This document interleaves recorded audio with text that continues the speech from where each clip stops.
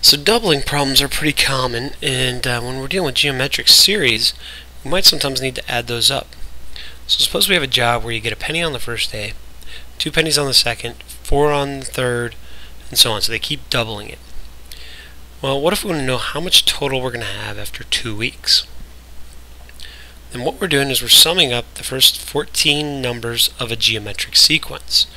So a sum of a geometric sequence is the first term times 1 minus the common ratio to the number of terms all over 1 minus the common ratio. Now if we're doubling every time and we're doing it for 2 weeks, let's say, then n is 14. Let's just do it in pennies and we'll convert afterwards. A sub 1 is 1 and our common ratio is 2.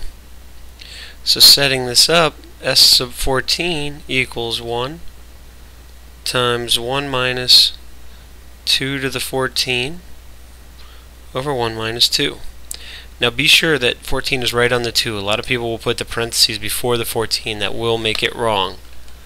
Now we can put this all in at once if we're careful, so that we can make any adjustments on the fly. So 1 minus 2 to the 14, and you'll actually realize the power of doubling, which is pretty significant.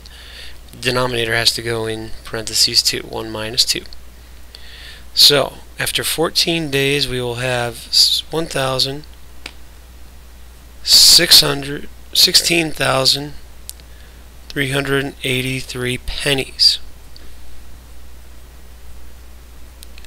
or $163.83. Not bad considering we started out on a penny. What if we did this for a 30-day month?